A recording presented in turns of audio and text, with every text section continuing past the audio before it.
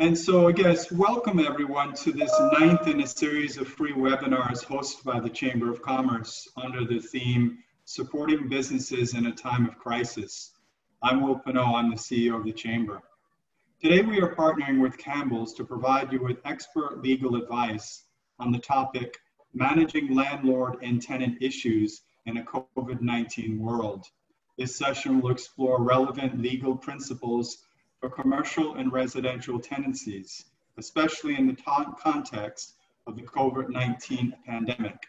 We will offer important guidance for commercial and residential landlords and tenants on how to deal with scenarios ranging from non-payment of rent to negotiating and documenting variations to lease terms. To guide us through this topic today are three legal experts from Campbells, Alistair Walters, James Dawson-Smith, and Natasha Partos, whom I will now formally introduce. I'll introduce Alistair first. Alistair is a partner in the litigation, insolvency, and restructuring team at Campbells. For over 25 years, Alistair has advised clients on complex financial services, business and insolvency-related disputes, regulatory matters, and internal investigations. Alistair qualified as an English solicitor in 1990 and worked in the City of London until joining Campbells in 1999. James Dawson-Smith is a counsel in the litigation and dispute resolution department at Campbells and has expertise in trial and advocacy and highly contentious matters. James joined Campbells in 2011, having spent 6 years at another major law firm in Cayman. Prior to that, he practiced from a leading set of chambers at the bar in London. He was the chair of the Cayman Islands Human Rights Commission, established under the Constitution from January 2015 to June 2019. And Natasha Partos. Natasha is an attorney in the litigation, insolvency, and structuring group at Campbells, where she specializes in commercial litigation, regulatory and employment law, as well as having experience in a wide variety of contractual disputes and tortuous claims. Natasha obtained her bachelor's degree in history from Clare College, Cambridge University in the UK. Thereafter, she completed her legal training in London and in 2012 was called to the bar of England and Wales. So just before I turn it over to Alistair, I want to remind you that you can submit your questions during the presentation via the chat feature. We'll also be having our usual question and answer segment at the end of the presentation. We'll be taking your questions during this segment. There's a raised hand feature at the bottom of your screen, which allows you to indicate if you wish to ask a question, and at which time we will bring you on the screen and unmute your microphone. So at this time, I'm going to turn it over to Alistair. I'm going to share the screen so you'll see his presentation. Alistair? Yeah, thank you, Will, and thanks to Will and Sharon and the Chamber for organising this event, and thank you all for joining us. We appreciate that. We're also very conscious of the difficult times we're currently in and the pressures that it will be placing on landlords, tenants, whether residential or commercial, and we already have clients who are seeing some of the effects of that. So we thought it would be a topical subject to cover. So Will, if you can just advance the slides so we've got the summary of the topics we'll be covering, please. Okay. If you all bear with us with the technology.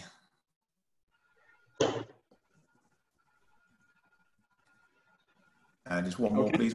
Right. Okay. Thank you. So the overview is really as I've just, if you can go back, Will. Well, let's just start with this. And so we are going to cover residential and commercial tenancy issues. And so if I can ask Natasha to start off, please, with the residential slide. So Will, if you can go one forward, please.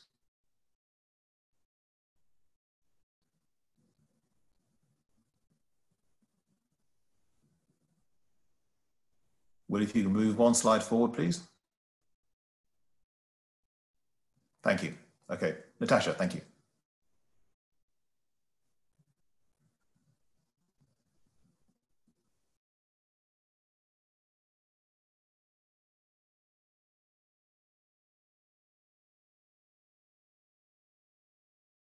obligations on both landlords and tenants during tenancies, and also particularly at the end of a tenancy, whether that be because it's been terminated, because it's a fixed term, it's been surrendered, or indeed it's been forfeited. So on this first slide, as you can see, the giveaway is in the title. The Residential Tenancies Law 2009 governs the relationship between residential landlords and tenants. Now, for the purpose of this law, the law confirms that a landlord includes any agent of a landlord, and indeed also includes anyone that the landlord has assigned the tenancy to. So, for example, and we might see more of this at the moment, if a property is sold when there are tenants in place, the third party to whom the property is sold to may also be considered the landlord under the terms of the law. Part 2 of the law also confirms that it does not apply to circumstances where the properties are used for any commercial purposes. It doesn't apply where the premises are used as a hotel or motel. It doesn't apply if the property is used for, in whole or in part, for agricultural, partial or horticultural commercial purposes. It doesn't apply to hospitals, homes or institutions for the care of the sick, the disabled or the aged. And finally, and this is important, it doesn't apply to situations where, for example, a landlord has a tenant in a room of the home, but they also live there too, because in those circumstances, the tenant doesn't have exclusive rights over the property, and therefore this law does not apply. You'll see the second bullet point on this slide refers to the requirement for written agreements. This is something that we will return to during this session. It's not simply important just to, as a matter of law to ensure that written agreements are made at the outset, but as we'll go on to discuss, it's extremely important that anything that is agreed between a landlord and tenant is noted down in writing, because at the end of the day, if there is a problem, we're all going to look back on and rely on. Now, in terms of the residential tenancies law, section 15 is prescriptive about what a tenancy agreement must include. And the first thing is that it must include contact details for the tenant, including a service address. This may be particularly important if any of you at the moment are experiencing tenants who in fact have left Ireland and still owe you rent, they haven't paid any utility bills, or they've left property. Of course, you're going to want to be able to contact them to either chase them for the unpaid rent or indeed know what to do with their goods. The law also dictates that the date of the agreement must be recorded, the amount of the security deposit that's being paid, the amount and frequency by which rent must be paid, the notice period required to vacate the property, confirmation of which party is responsible for the payment of utilities and other outgoings, and also if the tenancy is for a fixed term, the date on which it will terminate. The landlord should also prepare and provide to a tenant a copy of an inspection sheet setting out what is in the property, so that's furniture and other goods, and also the state of repair. Now again, this may well be very important at the end of a tenancy if you've had a tenant who hasn't looked after the property well, has removed any items or indeed sold and replaced them, and you're not very happy with their choice of sofas. If you have a tenant who's decided, in fact, they want to stay for longer than a fixed term their fixed term, then again, any variation must be recorded in writing. I'm going to ask Will, if you could go back a slide for me, please.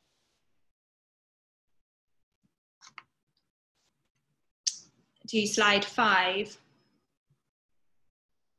I'm going to first look at what tenants' obligations are during the tenancy agreement. Thank you. So first, and again, this reiterates a point I've already made. If during the tenancy, the occupant's name or contact details change, they are obliged to update and inform the landlord. Of course, you don't want a tenant who runs off, leaves island, and you can't contact them again. And happily, of course, in reality, it's quite hard as a landlord to enforce.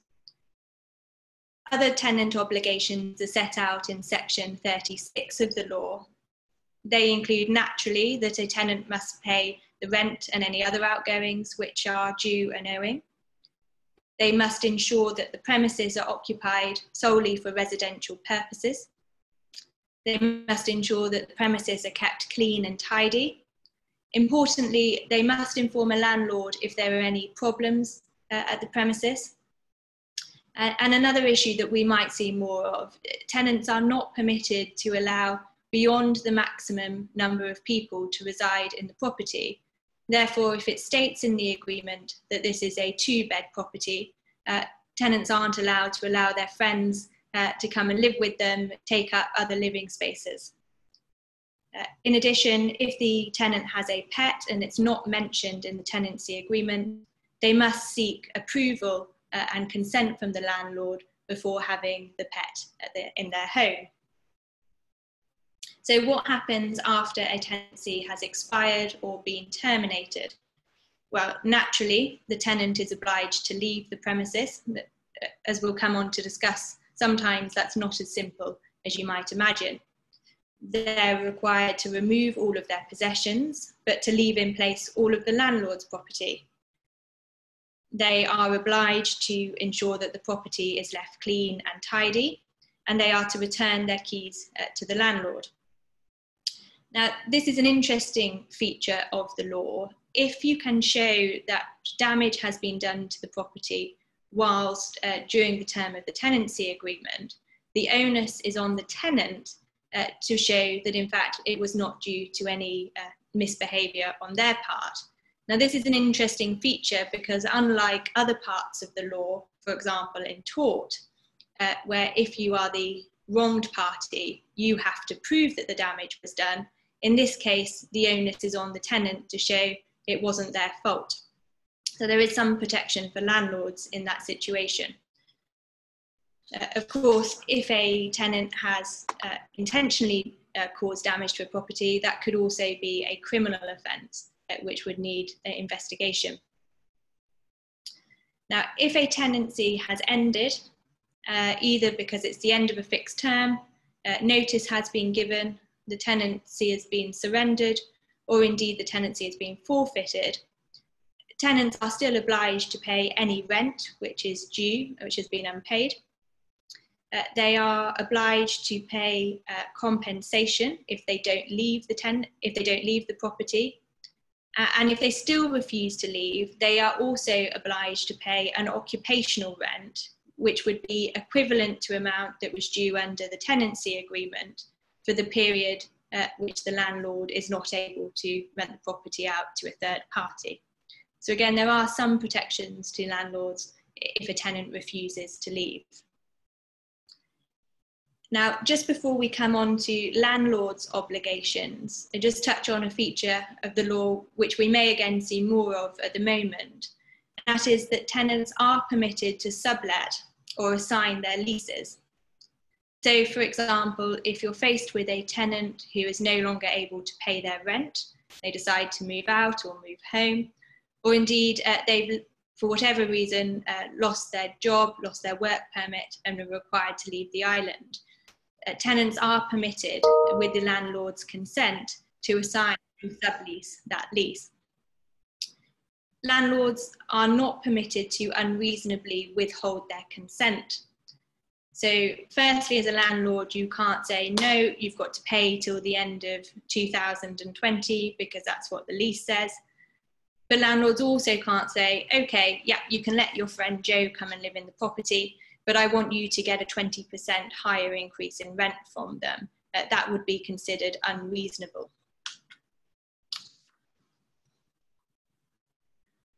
Will, thank you. Could we move on to slide 6, please?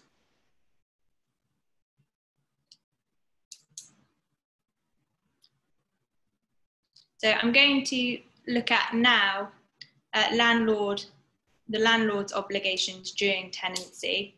So I'm sure we'll get the slide in a second.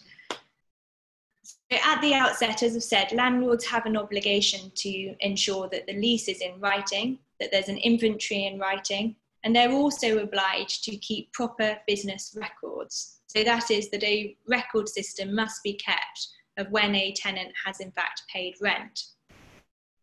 A landlord is also obliged to keep a tenant's security deposit in an interest-bearing Class A account and must inform the tenant within 14 days of the manner in which their money is being held.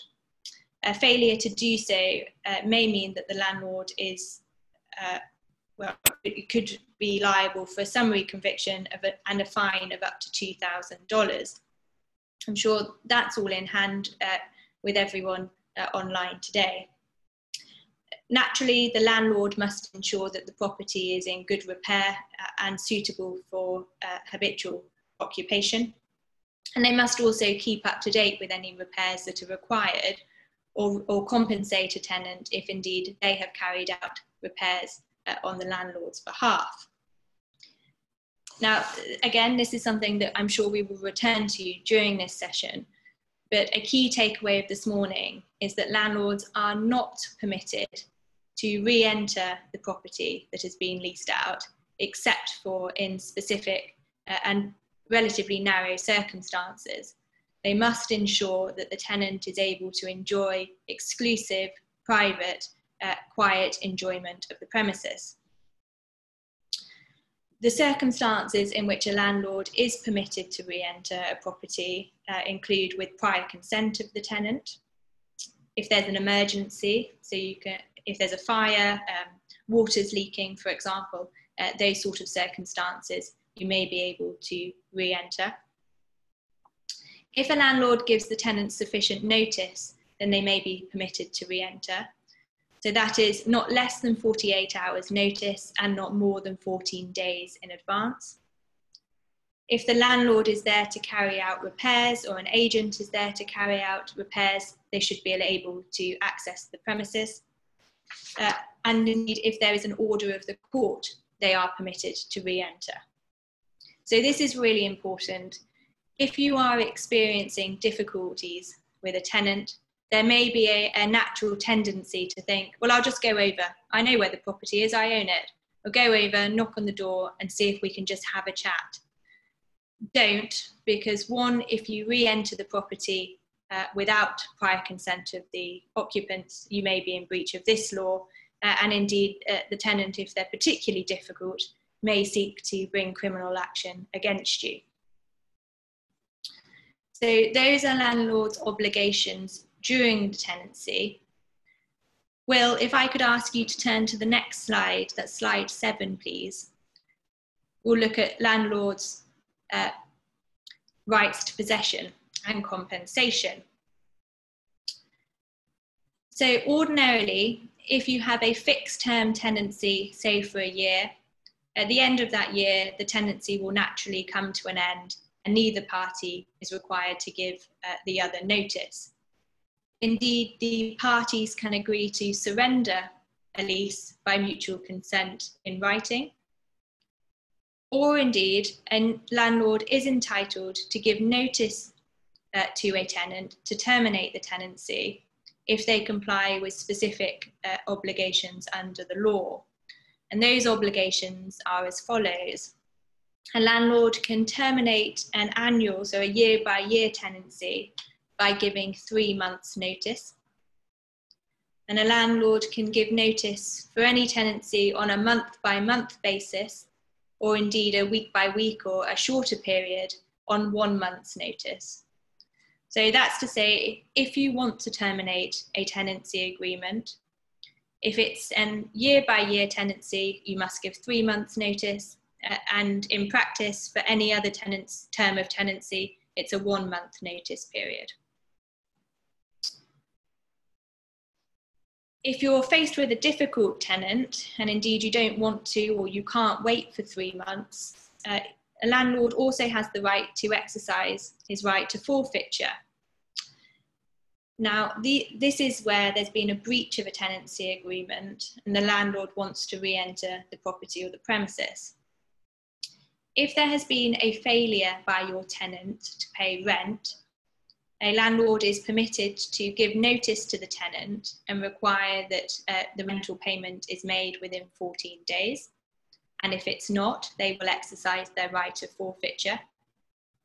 If there has been any other material breach of the tenancy agreement, the landlord must give notice to the tenant and a reasonable time to, if it's possible, to rectify the breach, failing which they will exercise their right of forfeiture. If the tenant no longer has a work permit or is adjudicated bankrupt, or if it's a company and they go into liquidation, they may also forfeit the lease. And notice must be given. Now, this is an extremely powerful tool for landlords who want the right of re-entry, but sending notice of forfeiture does not in and of itself mean, right, now we can go round, evict the tenants and get rid of them and get some new people in. The right of forfeiture does not in and of itself, we would advise you, give you permission to re-enter the property. Now, it may be right that if you are certain that the premises are vacant, then you can re-enter. But in most cases, it's almost impossible to be certain whether everybody has left or indeed anybody has left. And in those circumstances, you would go to the court and request that they make a possession order. Generally, possession orders from the court will give a date by which tenants must be out of the property, so vacated. And if they don't vacate the property, usually the order will expressly say that bailiffs can be instructed to go in and evict those tenants. So as you can see, even with an order of the court, the power does not return to the landlord to evict the tenants themselves, but is put onto a professional third party. So again, if you've got an order for possession from the court, the right thing to do is not go stick it on the door and say, you must leave, I'm coming in. Wait, allow the time to pass for them to vacate. And if they don't, instruct professionals to assist you with that process. If you are certain that a tenant has left and they've not paid their rent, you can go to the court and the court can order that that tenant is liable to pay your rent up to the end of the fixed term of the tenancy agreement. So if you had an agreement that their tenancy would end in September, they've left without telling you, you are entitled to get an order from the court that they owe you all of the rent up until September. Alternatively, if you're able to get new tenants in, the court may order that you are entitled to recover the rent from your old tenants up until the date of the new tenancy agreement with the third parties. Or if it is a periodic tenancy, the court can order that the tenant is obliged to pay you all of the rent up till 21 days after the landlord became aware that the tenant had vacated the property. So there is some protection if someone leaves you in the lurch. If the tenant leaves their possessions in the property, so you go in, it's a mess, there's personal items everywhere, you're not entitled to simply take them and throw them away immediately. You must wait 2 days before doing anything. If after 2 days they've not come back to collect their flip-flops and dive gear, and the cost of storing their items is more than the value of the items themselves, then they can be thrown away. However, if the value of the items is not more than storing them, a landlord is obliged to store those items for 60 days and do nothing in that period, and then thereafter is entitled to sell them at public auction. So if, we all hope this will happen to us, if you're left with an original Monet or Picasso, you're not entitled simply to keep it and think, this is my lucky day. You must keep it safe for 60 days, and then after the 60 days, you are permitted to sell it at public auction. Now, if you sell it at public auction, unfortunately, you can't keep all of the proceeds. You are entitled to keep the reasonable costs of the sale, but then must return the balance to the tenant. So the takeaway from this really is, if you've had a bad tenant, they haven't paid your rent, you still can't take their car that they've left on your drive, sell it and keep that in lieu of the outstanding payments you're owed. You can't keep their telly, and unfortunately, you don't get to keep that Monet or Picasso if it's left in your property. Finally, on this section, regardless of how a tenant has left, if you have their deposit still, that must be returned to them within 14 days, unless they haven't paid their last month's rent, at which point there is provision to allow a landlord to keep part of that security deposit to cover the last month's rent. So that's all I'm going to say on residential relationships. Well, if we could move on to slide 8, please.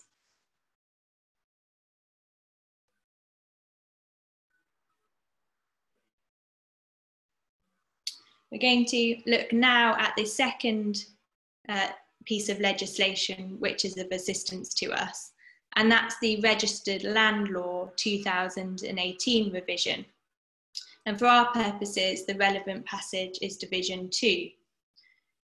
So this part of the law applies to commercial leases, and it states that any proprietor of land may lease it to another for an indefinite or definite period of time. The agreement can be in writing and be for a fixed term, so a fixed term tenancy, or if it is not in writing or it is not for a fixed term, it will be considered a periodic tenancy. So interestingly, unlike in a residential situation, the registered land law does not prescribe a list of things which must be included in a written agreement. You can see the logic for that, because in commercial settings, you usually have sophisticated parties who have commercial reasons for agreeing their particular clauses. However, there are a number of things which the law prescribes will be inferred into any contract. These include that the tenant, the leasee, must pay rent and must comply with their agreements. And in exchange, the landlord will ensure that they can enjoy quiet and peaceful enjoyment of the premises. I'm just seeing that there is a little issue. I think some of you are struggling with the slides. I think maybe the easiest thing is that we will try and circulate the slides afterwards for those of you who have had any difficulties. But please be assured that I'm talking through the content of the slides, so I hope you're not missing anything if you can't see the screen. To return to what will be implied in a commercial lease, landlords are not permitted to use any adjoining land for purposes which would render the lease unfit for purpose. So, for example, you could see a situation where a school has leased a land, and then next door the landlord decides to start producing or manufacturing toxic goods. And in that situation, it would render the schoolyard unfit for purpose. It's not permitted in the law. Landlords must keep any common areas in good repair, including roofs, walls and drains. And this is something that may come into play at the moment. Landlords must also ensure that if the property becomes unfit for purpose, and it's described in the situation as because of civil commotion or accident, not due to the negligence of the tenant, the leasee, they must make it fit for purpose. So the law doesn't prescribe a situation such as COVID-19 because, of course, it's unprecedented and we're all dealing with matters as they arise.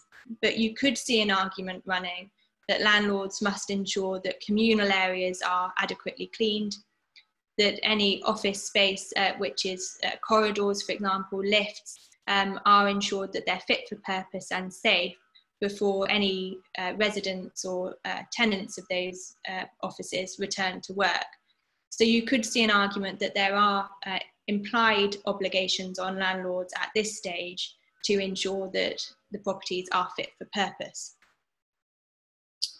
Of course, there are also going to be inferred provisions in any commercial lease that taxes and rates are paid, be it whether it's agreed that the landlord or the tenant are obliged to pay them, that fixtures and furniture are kept in good repair, that workmen are permitted to go on site, and that the land will not be sublet without prior consent of the landlord. Will, could we move on to slide 9, please?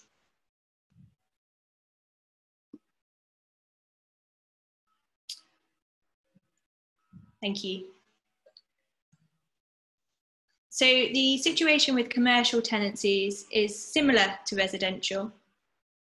That is that if a tenant breaches any part of their tenancy agreement, goes bankrupt or goes into liquidation, then the lease may be forfeited.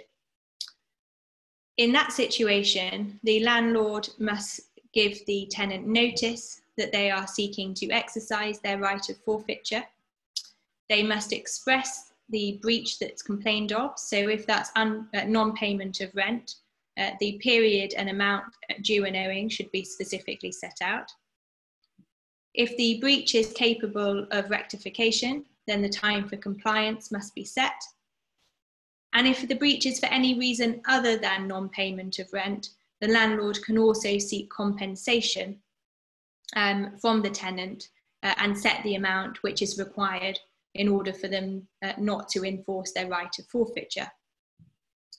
However, and again, I hope it's being reinforced now, this right does not permit a landlord to re-enter the premises. The landlord still should go to the court and seek an order for possession. I should say there's a caveat to that, and it's the same in the residential setting. If you are sure that the tenant has vacated, then you are permitted to re-enter without a court order. But again, it suggests that that's risky. There could be complaint of the landlord being in breach of an unlawful, of their right to lawful privilege and enjoyment, and indeed criminal action could be taken. It's much safer to get an order from the court.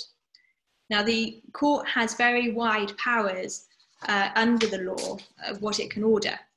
In fact, it can order whatever it sees fit. And interestingly, in this commercial setting, the court is expressly told that it must have regard to the proceedings and the conduct of the parties and the circumstances of the case. What can be inferred from this passage is the court will look at how reasonable both parties have been. The court will not be impressed if landlords, particularly during this period, have been unduly unreasonable. Equally, they will not be impressed if tenants are using COVID-19 as an excuse not to pay their rent. But they also will not be impressed if landlords seek to try and re-enter the property or in any way seek to intimidate the tenant in order to get them to vacate. So the message here is, if you're going to exercise your right of forfeiture because you are having problems and a tenant is not paying their rent, act properly, act in accordance with the law.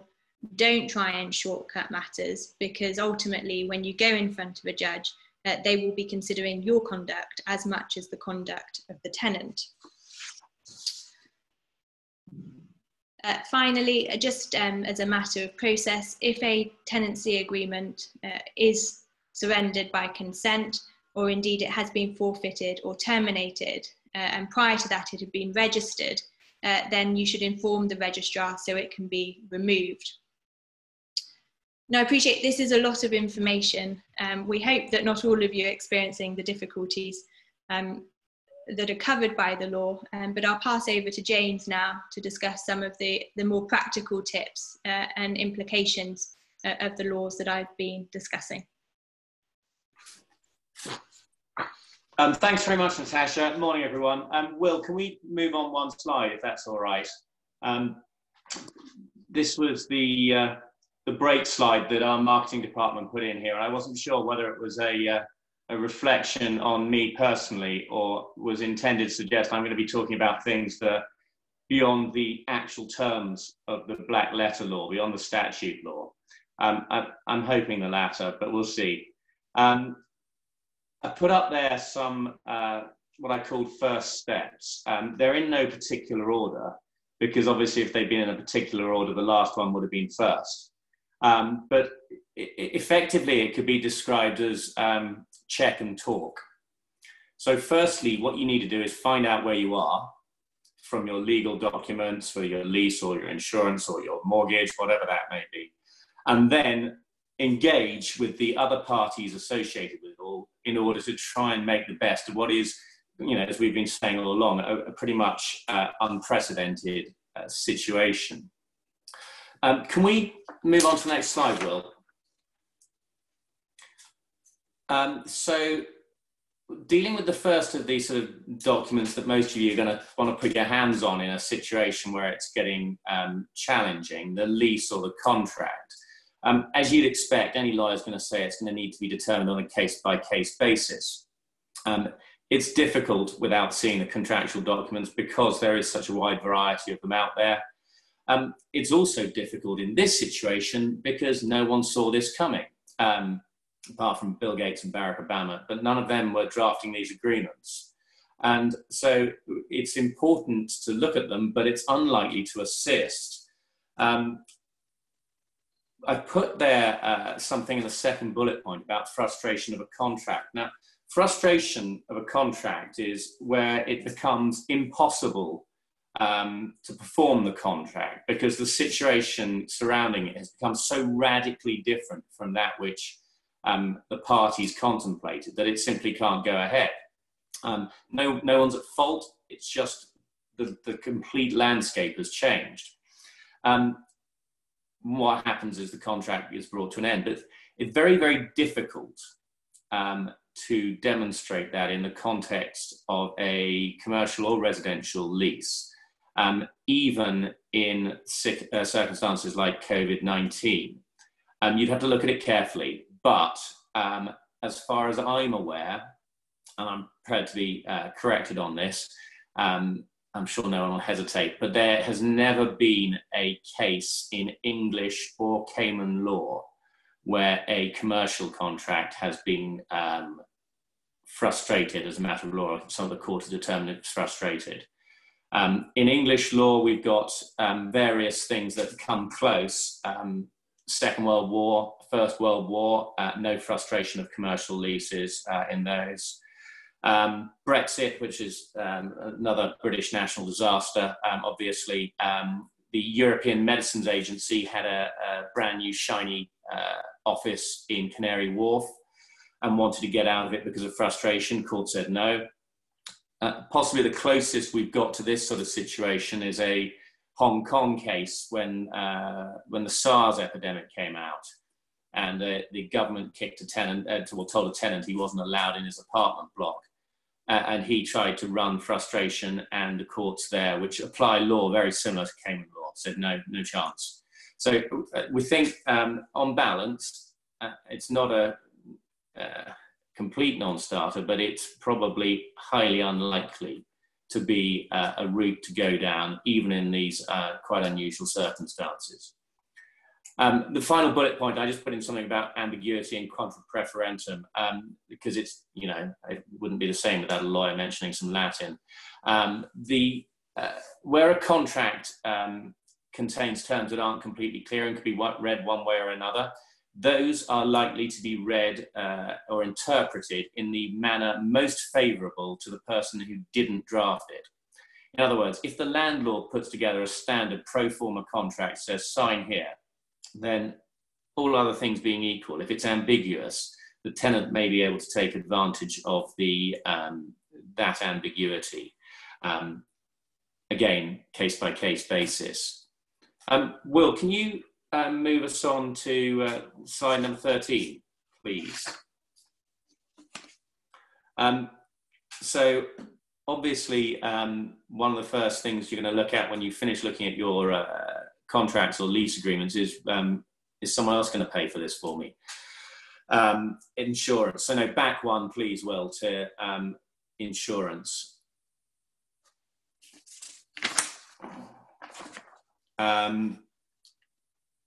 No, yeah, thanks. So insurance contracts, again, it's all legal documents, got to be analysed on a case-by-case basis. A lot of them have got standard terms in. You guys, you're involved in business, and so you know how these sort of things work. The key sort of terms in this situation is going to be, is there a business continuity cover provision? Possibly. But whether that is going to have specific pandemic cover or cover for government action, both of which are the sort of the key factors that are in play here, is highly unlikely. As I was saying, people didn't contemplate a lot of this. If you've got it, great.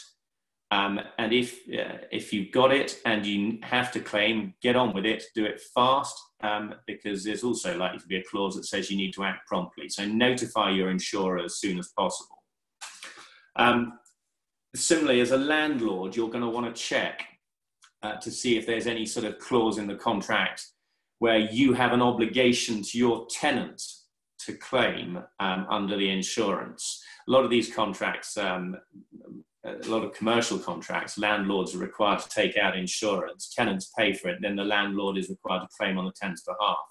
So you need to have a careful look at that sort of thing. And then the final sort of aspect of it, what I put up there, is mitigation of loss. Basically, that's, again, many of you are going to be familiar with this, but you're not simply allowed to say, well, hey, that's great news. The insurance company's got that. I'll put in my claim and I'm going to the pub. Well, not the pub, it's not going to be open, but, I'm going to go and relax and let them worry about it. You've got a duty to try and, as I say, it says mitigate your loss, but you've got to try and make the best out of the situation you found yourself in, so that your losses are no greater than they absolutely have to be. So if there's a possibility of subletting to an alternative tenant, or if there's a way in which you can limit your losses, however that may be, and you might need to think outside the box a little bit here, then you should think about that very carefully. Two good reasons for it. One, the insurance company won't pay if you didn't mitigate your loss. And two, if the insurance company decide to make it difficult for you anyway, you're still doing better, because obviously you've managed to get some funds in during that time. And I suppose of thinking about it as we go, it can take a while to get insurance payouts. A lot of us found out after Hurricane Ivan. And if you can keep cash flow coming in the meantime, so much to the good. Can we skip on one, Will, to the section on the bank? I put that in there because obviously this is going to be a big issue for a lot of people. Early engagement is vital. I mean, I can't overstate this strongly enough. Natasha and I and the Campbells team do a lot of work with the banks, and I can tell you one of the things that is going to annoy them more than anything else is being ignored, or people simply not paying monthly payments due under mortgages or whatever they are, and with no explanation. The converse of that is that proactive engagement with a bank, particularly if you've got a good history with them, is the sort of thing they absolutely love.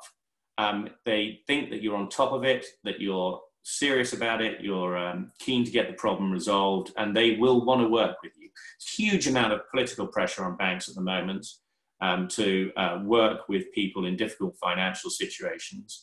There may well be legislation coming, although there's a limit.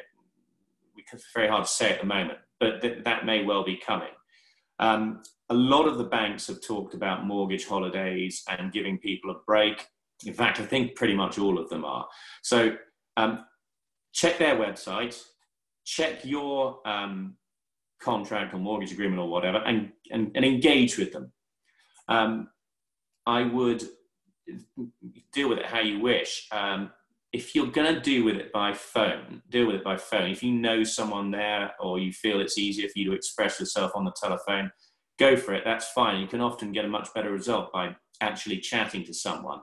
But if you do that for the best piece of advice I can give you is the moment you put the phone down, send an email saying to the person you just spoken to, whoever that may be, "Dear Alistair, thank you so much for taking the time to talk to me. I confirm that we agreed this, and that I would make this payment on the 22nd, and that you were going to waive this, and that we would speak again on the 1st of June, or whatever." Reflect it in writing. Any conversations or discussions, reflect it in writing so there's a paper trail. And even more importantly, if you amend any contract, absolutely do that in writing. When people don't, that's great news for us because there's lots of litigation, we make lots of money out of it, but it really will save you a great deal of trouble if you record these things in writing contemporaneously. Will, can we skip on to the next slide? So again, this is common sense, and I feel slightly loath to try and talk to people involved in business about common sense because you guys have got this sort of got a good handle on this already. The situation legally is it's highly unlikely you are going to be able to get out of this contract or this mortgage or this rental tenancy agreement simply result of the COVID-19 position. There may be other things that happen as a result, but just because of COVID-19, you're probably not going to be able to get out. But everyone's in under financial pressure. So trying to negotiate and talk to each other is going to be should be very firmly your first step. And I've put there things which again are obvious. Reduced and delayed rent is better than no rent. And I can tell you that reduced or delayed rent is cheaper than litigation. So you do want to try and resolve these things amicably if you possibly can. And obviously there's reputational issues to consider there as well. Again, you're all business people, so you don't probably need any suggestions from me on how to think outside the box in terms of a commercial situation. But you know, can you renegotiate a payment in terms of timing? Can you move people from quarterly to monthly? Can you tie, if you've got a commercial tenant, their rental payments to cash flow, for example, where you might lose out a bit in the short time, but you might gain significantly at the back end. So everyone tries to reach a solution that suits everyone. And this really is the sort of situation where you're limited only by how creative you're prepared to be. But again, crucial piece of advice. I think I've only used block capitals twice in this. If you're going to amend it, do it in writing, please, please, please. I mean, don't if you don't want to, because again, it's absolutely great for business for us. But if you want to avoid difficulties down the line, do it in writing. And if you're going to amend a formal contract, again, no one likes to pay for legal advice up front if you think it's all good and everyone's happy. But the number of cases we see in the litigation team where it's fallen apart because people thought they were agreeing something and they hadn't done it properly. And I can tell you it costs a lot more money to put it right after the fact than it does to sort it out in advance. Next slide, Will, please, which is, where are we? 16. Tesh touched on some of this, so I'm not going to go into it into too much detail. I agree, obviously, with what she said. These issues are unlikely to be affected, legally speaking, by COVID and the situation here, other than how they are affected in your ability to move and interact with people as is everyone in the public at large. So, for example, landlords' requirement to maintain the property, that will remain, and you have a requirement to repair the property, and that is still there. But if there is a hard curfew in place, you are not expected to breach the curfew in order to do that. It may be that if it's an emergency, you are entitled to breach and in fact the regulations, the current lockdown regulations make specific provision for emergency.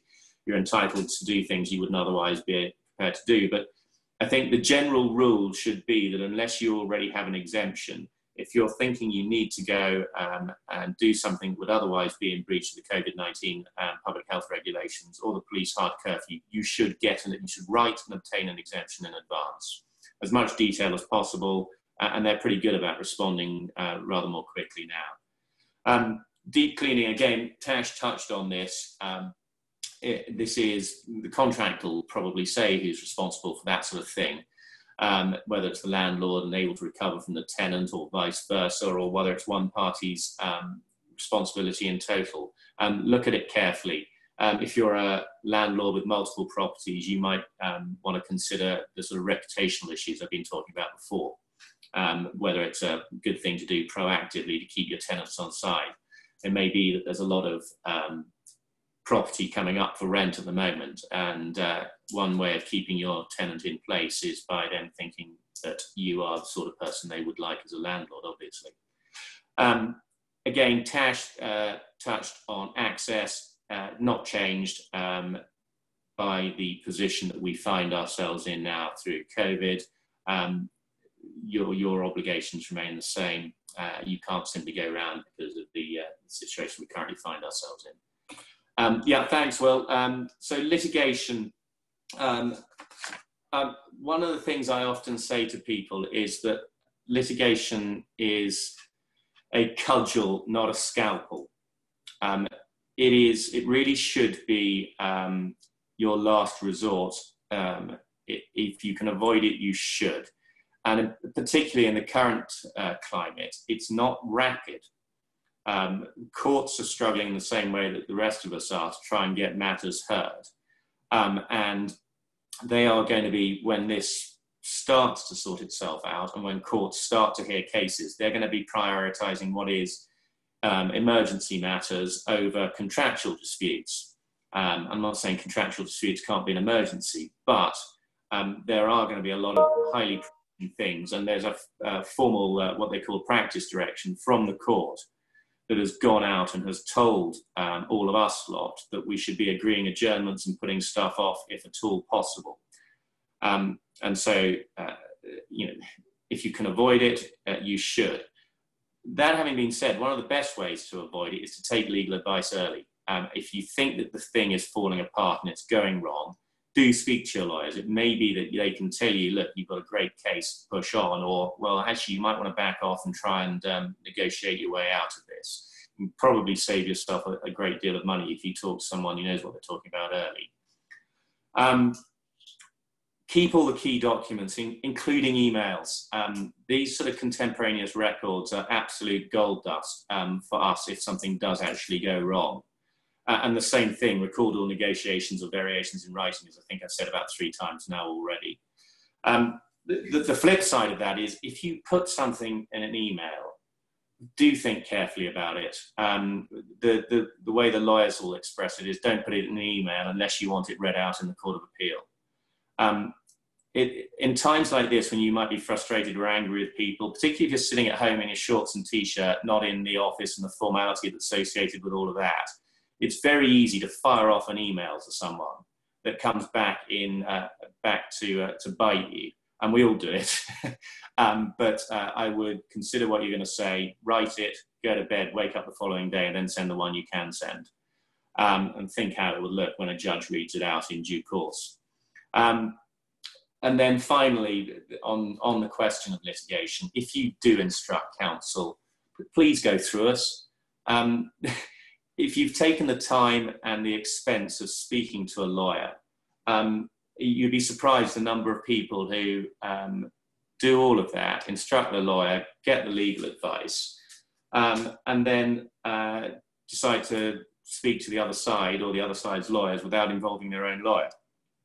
It makes our life very difficult and puts you guys in a very, very difficult position.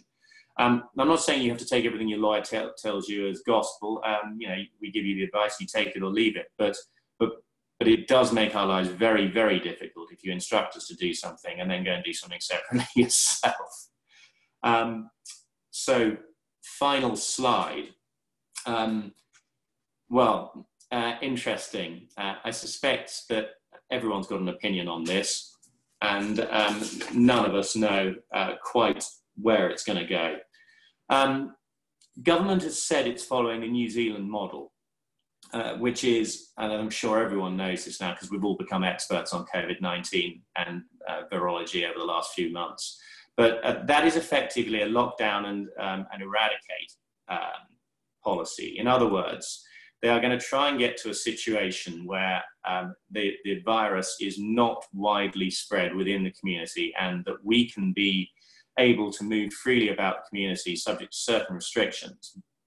The difficulty with it is that approach can only end, and we haven't had anything formal from government on this, but as a matter of logic, it seems that approach can only end when there is a vaccine in place, or by allowing people to quarantine as they're currently required to do when they're arriving back in the islands.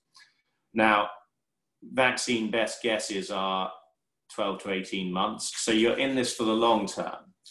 If you're in the business which is relying on tourism, then you're going to need to think very carefully about how you mitigate your losses with respect to that, whether you repurpose the properties that we're talking about, or the business that you're involved in, how you try and think outside that box. And again, you're all commercial people, you're better at doing that than I am.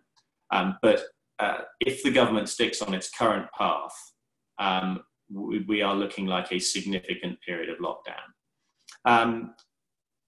Legislation, certain countries have brought in legislation to help out landlords or tenants or other people struggling with the financial impacts of all of this. It's not a classic Cayman government response. They are relatively slow to reach for their checkbook. And that is not something you see very frequently. But then this is not a situation that comes up very frequently.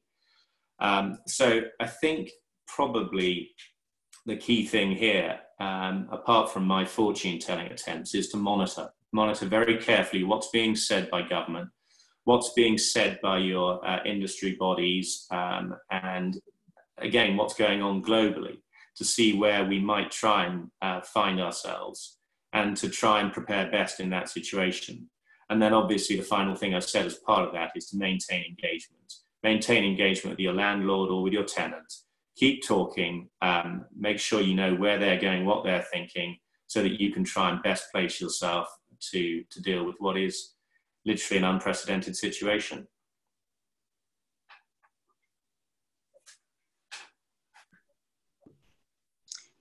Thanks, James. James, a question came through during my part, which I didn't answer. So if I just come back to that before we go to more general questions. It was asked, let me get it up. If you're informed of a problem but they didn't fix it, who is liable for it then? So I take this to really go back to what the point James made, that landlords have a general gold standard obligation to rectify or remedy any defects which render a property unfit for purpose. So be that in a commercial or a residential setting. So the golden standard in a normal situation would be landlord's duty to fix. Of course, we're not in a normal situation. So if you're not able to get an exemption because it's not an emergency, or it's not something where the service provider is actually able to go in and fix. For example, I know people have had issues with electrical compliances and things like that. Again, the obligation on the landlord may be temporarily restrained.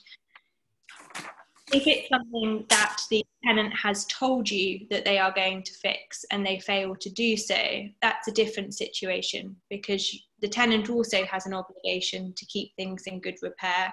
And if in good faith the landlord has relied on their assertion that they will fix something and they fail to do so, and it causes damage to the property, then there may be a shift in liability towards the tenant.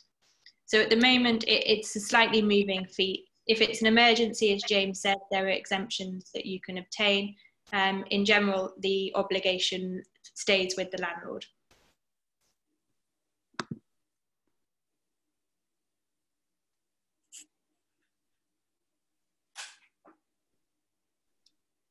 I can see we've got a residential lease question come through, but it's not come through in full on my screen. Happy to come back to that one.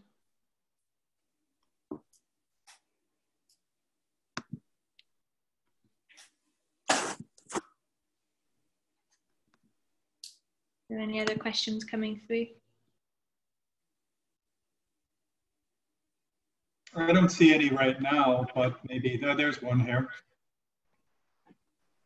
So how do you recover unpaid rents once the economy has opened? So the situation with recovering rents in a legal sense hasn't changed.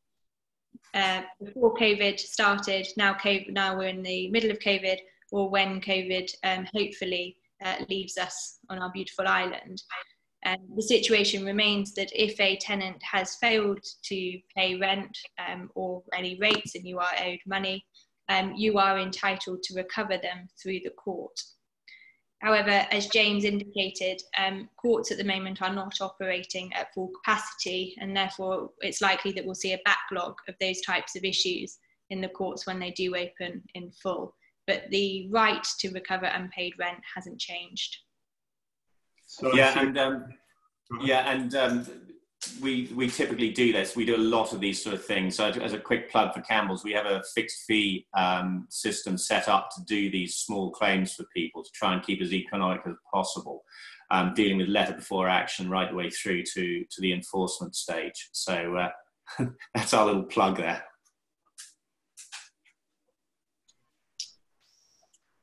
So the next question is basically about people who are waiting for their pension payments. And, you know, what's your recommendation on that one? Would a landlord enforce interest on the late monthly rent payments, or would that be seen as not fair? If you don't have a specific clause to permit you to claim interest on rent, then it is likely that that wouldn't be enforceable. Your recourse then again would be to make a claim for unpaid rent. Now, that's a very legalistic approach to this. The reality of the situation, as we've seen, is that many people have had to leave the island. If you have a tenant in place, as a landlord, your strongest position at the moment is presumably to keep that tenant. If there's a slight delay in receiving rent, you might take a commercial approach to this and think it's better to have rent, albeit a few weeks late, than and I don't want to do us out of business, but pay lawyers to start enforcing things, or B, potentially lose that tenant completely and not have any rent at all. So that's more of perhaps a practical slant on an approach. I completely agree. And I mean, the amount of delay before getting a pension payout, if they've made an application, is going to be 45, 60 days, so call it 2 months at the outside. The interest on that is going to be relatively insignificant, and certainly by comparison to the various legal fees, not even the lawyer's fees, but the court filing fees and everything associated with it. The time and hassle and ill will generated, I absolutely agree with Tash. I'd probably let it slide if I possibly could. So another question, is there a way that you can negotiate a lower rent with your landlord who doesn't want to budge on a commercial rental? So you can always negotiate. You might find actually as a tenant at the moment, you're in a slightly stronger position than you were 8 weeks ago, because as we've indicated, landlords are likely to want to keep good tenants in place. Having said that, the answer really is in the question that it's a negotiation process. So if you have a fixed term tenancy with a fixed term rental agreement in place, it's the only way to get out of that is by negotiation. If this is a new tenancy or you're negotiating for the next fixed term, you may be in a stronger position by saying, well, we're not going to have the same commerce and the new influx of residents in the island in the next 12 months. Let's come to an agreement. Lots of questions now. I think people have woken up. It's very good. So this is an interesting one because it's a situation that's probably going to happen for some people on the island, unfortunately. It says, if I'm required by my work to leave island on leave of absence, does that still allow me to terminate my lease? So as I am not losing my job, but I am signing a document to say I will leave. So if a tenant doesn't have a work permit, then that is a right of a landlord to terminate their lease. The law doesn't prescribe that it's the other way around. So the obligation, the lease can be forfeited in that situation. I think practically, this depends very much on fact specific, whether you're also suggesting that you want to return to the property afterwards, whether you want to consider subletting the lease. In fact, if you're returning, what happens with your work permit? You may not have a ground to specifically terminate the lease. It may be more, can I sublet it for the period that I'm not going to be on island? But I think this is quite a complicated question that's probably fact specific. I don't know, James, if you've got anything. No, I entirely agree. It is going to turn on the facts. But if your employer is requiring you as part of your employment to leave the island, then you may well be wanting to say to them, well, hang on, who's going to pay for my rent in this situation? Why should I pay rent in whatever country you're referring me to, sending me to work in, and also in the place where I live? And there may be some scope for that, but I agree, subletting is the way to go, probably, if you can possibly achieve it, depending on what you're trying to do with your personal property, when you're going to be back, all the other things Tash said. So many of these are fact specific, and also so many of these are personality specific. The individual you're in, again, everyone knows there are some people you can do business with who are sensible, and you think, well, I might be prepared to give them a break. There are other people who take an overly letter of the law approach to things, and it makes it very difficult. So the next one is, if a lease states a maximum number of occupants, does that trump the section of the tenant law maximum permitted? So if I understand this question correctly, you've agreed as maximum amount of people who can be in the property, and your contractual arrangement, you're concerned whether, when I've said that you can't go over and above the maximum prescribed in the law, that there isn't a maximum occupant that's set out in the law. So it is a contractual arrangement. What you can't do is say, we've taken out a tenancy, either 2 couples, 1 couple, family of 4, whatever it is. And then because of the situation we're in, move in another family or another 8 people to try and share the costs. You would have to get written consent from the landlord for the extension in that situation.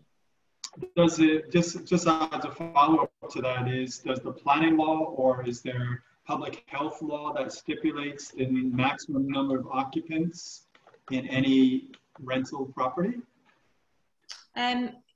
Well, it's a good question, and it's one that I'd have to go and look. I wouldn't want to give an answer that wasn't accurate, particularly if people are actually experiencing this at the moment. Yeah, because if you had a 2,000 square foot house and you're saying you're going to put 8 people in it, I would have thought that that's unreasonable to public health. But the next one is, if my tenant is unable to pay their rent due to their employment being terminated, what are my options as a landlord? Can I give them notice and end the lease? I think you may have answered that, but maybe the person was joining a little late. Yeah, in short, you as a landlord, you have the right to exercise your right of forfeiture, and one of the grounds that you can exercise that right is non-payment of rent. What I should say is that you have to wait until they've actually not paid their rent. You can't take action because they're simply telling you in 3 months' time they might have a problem. So can you keep, the other one is, can you keep the security deposit if a lease is broken? The employer is flying the employee off island due to the COVID-19 and not renewing their work permit. So the fact of flying them off, the fact of COVID-19, the fact of not renewing the work permit doesn't impact on your right to maintain the security deposit.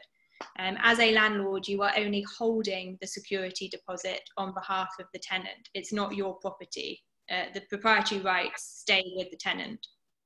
If, however, when the tenant leaves, they owe you rent, then you may be permitted to keep this security deposit to pay that last month's rent. You can't keep it for some sort of compensation because the lease has been broken. In that situation, I hope you'll recall I talked about the situations a court might order that a tenant must pay rent either up to the end of a fixed term tenancy or until a third party enters into a new tenancy agreement to enter those premises. But you can't simply just keep the security deposit in those situations. So a question about for deposits that must be held in interest-bearing accounts. Does this mean that each individual tenant's deposit must be held separately in their own accounts, or can multiple accounts be held in a combined account? The honest answer is that I would have to go away and look at this because this is more of a banking question. The law, the law doesn't state the provision. What must be clear, and I infer from it, is that it must be in an account, and I would suggest that that means that it ought to be in its own account so that the sum is identified. But I wouldn't want to give anyone the wrong information. I'd have to look at that. Yeah, Tash is right. This one gets very tricky very rapidly indeed. But the key point is keep it in a separate account and don't be using it for any other purposes at all. Right. Now, the next one's interesting because obviously we're all in self-isolation and a lot of tenants probably have higher electricity and water bills than they're probably used to. You know, if your tenant have run up CUC and water bills up to disconnection, do you have ground to re-enter the property before it goes into a total disaster? I think both CUC and the Water Authority have given people 3 months and said no disconnection. So that one shouldn't come up for a little while, which will give me and Tash enough time to research the position. But I think the position is if your property is going to be damaged as a result of action by a tenant, then you would be entitled to take certain measures, various measures, in order to stop that happening. One of which, I mean, obviously the most simple one is to pay the rent yourself and take the money out of the water or CUC bill yourself and take it out of the security deposit if you can do that. And if it becomes apparent that the person is continuing breaching the term of their lease, which requires them to pay for the electricity and water, then you probably have grounds to terminate the lease. There's a very lengthy question here. I'm not sure I'll read the whole thing, but according to this issue, I've come across situations where there are 2 tenants on an agreement. There is an option to break the lease with 30 days notice should their work permit not be renewed. One tenant has served notice.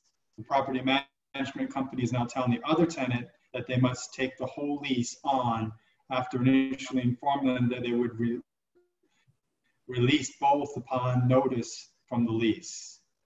This is a legal question. They have gone back on this and advised that they take the lease in their name for 75% of the rent. Wow. I'll let you read the rest, but that seems confusing. This is good. It's like an exam question, applying the facts to the law. This really does require looking at the lease. If there is a joint and severability clause, that is the key to this answer, whether if one tenant decides to leave, whether the other becomes liable for the whole lease or what their obligations are. But that's the start and the end, and probably the end point of this. So I'm not shying away from an answer, but really you need to look at the contract to see what it says. Yeah, absolutely right. And the contract should say very clearly what the responsibility is. And it may be that the landlord would, if he thinks or she thinks they're going to lose both tenants, would want to consider varying it to do some sort of 75% reduction. That might be exactly the sort of sensible negotiation we've been trying to suggest throughout. But the legal position will be absolutely clear on the face of the contract.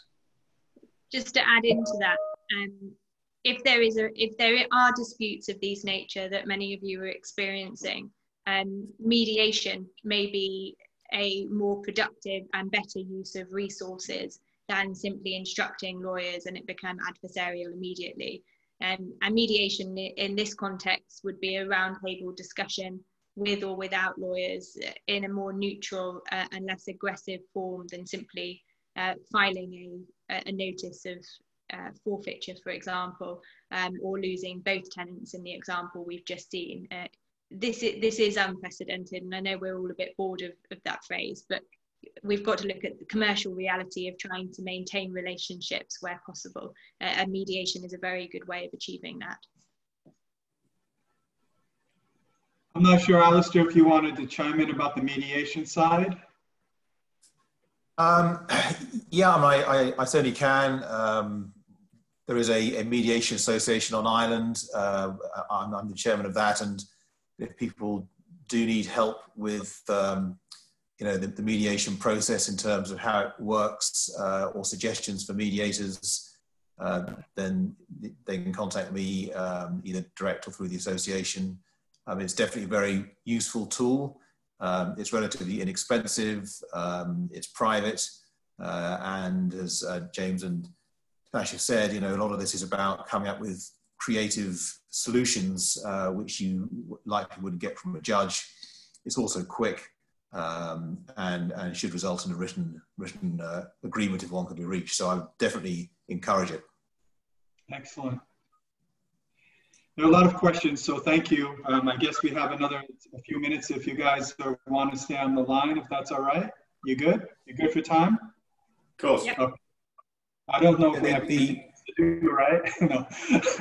One comment, Will, I'd make about the question of how deposits are held. I'm just seeing a comment from Michael, and I think as long as a landlord is holding tenants' deposits in a segregated account, so separate from their own monies, separate from their own business interests, and they're in an account that's identifiable, then I think the fact that deposits are from different tenants are commingled is not such a problem. It's more making sure that collectively they are kept segregated from the landlord's own money.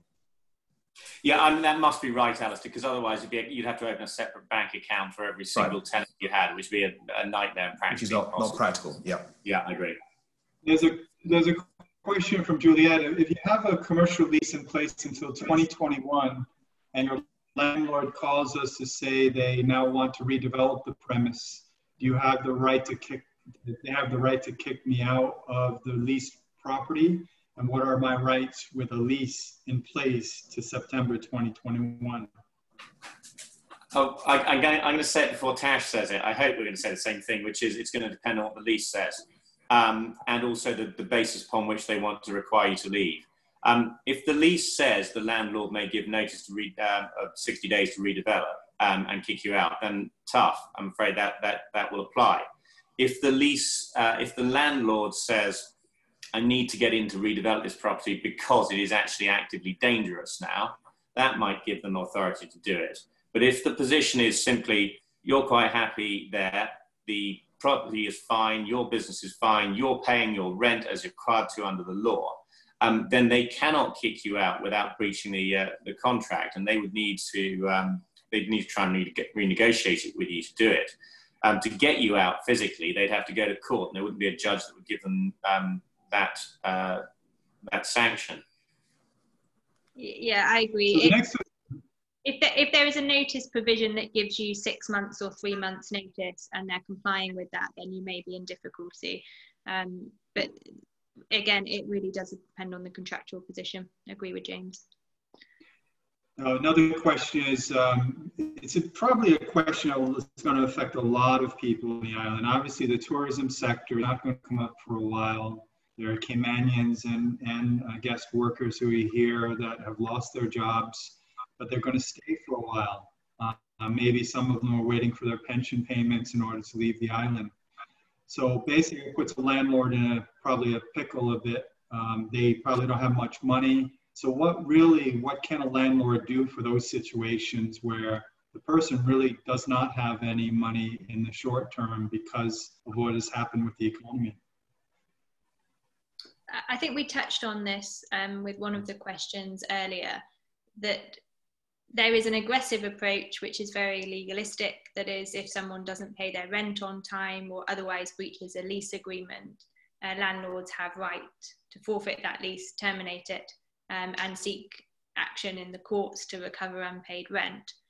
In reality, as you say, many people are going to be experiencing these difficulties, particularly in the tourism sector. And really, that goes back to Alistair's recommendation of mediation, whether in a formal sense with a mediator or just between the landlord and tenant. If you think you have a tenant who in 2 months' time is going to be able to repay the arrears and also keep up to date with their rent, you may well think that that is a much stronger position to be in than to have an empty property where you're paying the strata fees and insurance. It may also be that you think, well, this is a tenant who's otherwise been good. By Christmas, hopefully we'll get some tourism back. So we're going to give them a 6 months reduction in rent. We know the market is changing. We can see the rental market is like having a slight reduction anyway. And you might take a commercial view that it's better to have someone in than be in that pool of reduced rates that we're seeing at the moment. Yeah, I mean, the other potential option is depending on how difficult the times the individual, your tenants find themselves in. If it's a residential property, you might want to suggest they speak to the needs assessment unit of the government, because there can be provision made to pay rent. And again, government's been very good on this, actually. Talking about normally the NAU will only cover you if you are a Caymanian, but in these circumstances of COVID-19, what they have said is that they will make provisions so that nobody is left in a position where they don't have a roof over their head or can't feed themselves. And that would include potentially making payments for rent in certain circumstances. As ever, it's not easy to get the government to whip out their checkbook, but for this situation, they are showing a good deal more flexibility than usual.